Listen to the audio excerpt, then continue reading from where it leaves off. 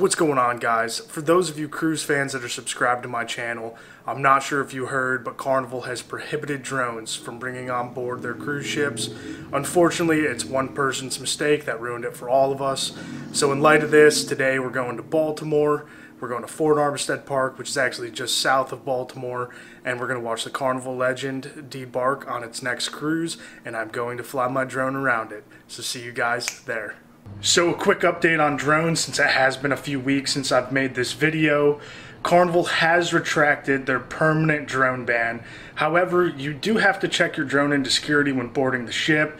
I'm not entirely sure how the process works yet, but seeing how our Carnival Panorama cruise is only 5 weeks away, I will definitely have an update on that Carnival Panorama vlog series. So definitely stay tuned for that, because that is coming in the very near future. Alright, so we made it to Fort Armistead Park, and we're currently at our spot. There's the Key Bridge right there. The Carnival Legend will be passing through there in about a half hour. This is a pretty good spot, so hopefully the drone footage looks great.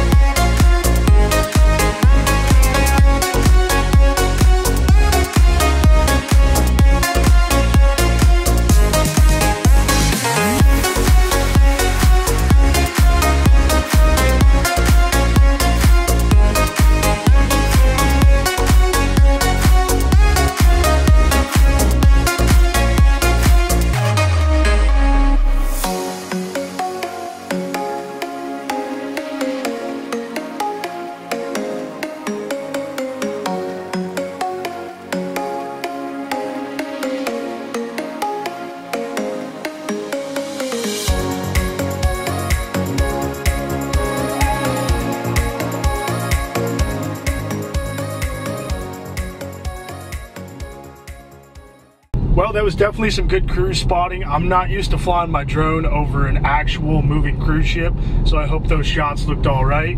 But yeah, Carnival can't stop me from flying a drone around one of their cruise ships. I hope you guys enjoyed that video.